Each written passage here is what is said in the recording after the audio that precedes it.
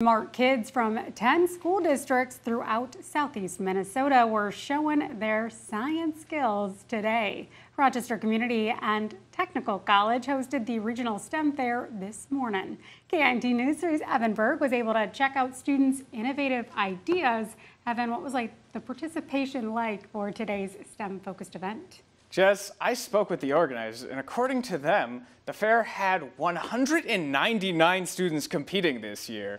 With that many Whiz kids, it's no surprise to me that the competition was fierce. The Rochester Education Association's Regional STEM Fair is a competition where students can showcase projects in a variety of science and engineering fields. They build prototypes, conduct experiments, and then share their findings to compete for that gold ribbon. We put the right things on a pedestal. We put the students' hard work, we put their curiosity, and just a chance for them to do something they want to do, not something that's prescribed for them. And the contestants had a lot of innovative projects to share. An absolute wonderful opportunity, and I had a lot of fun doing this. I've been working on it since September, so it's been a long time, a little longer term project, and I think it's amazing. Studies on antibiotic resistance, memory retention, and microplastic filters were just some of the projects on display by local teens. I had a lot of fun because I like tinkering and trying to figure stuff out.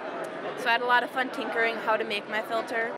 But for a lot of kids I talked to, winning wasn't even the most important part of the event. Well, I've done a lot of fairs like this, but this one's really fun just because I get to see a lot of other people's projects, and it's just good to see other people's experiments too. Kids will even have the chance to win $100 or $200 cash prizes for some of the projects shown today.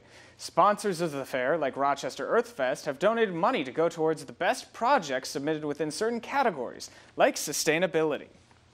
Good to know. Thank you, Evan. And we've also been told 2 lucky students will have a chance to advance beyond the state fair circuit, although I would argue it's not luck, it is skill. They're going to be able to go all the way to National STEM Fair in Los Angeles. That's taking place in May.